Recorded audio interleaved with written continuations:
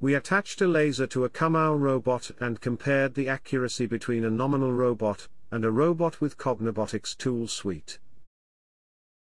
A laser pointer is fixed to the end effector. Any deviation in the orientation of the end effector will be made clearly visible on the target.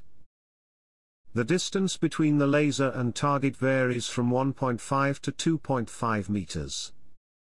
During motion, errors due to control limitations are observable. The effects of orientation deviations are clearly visible.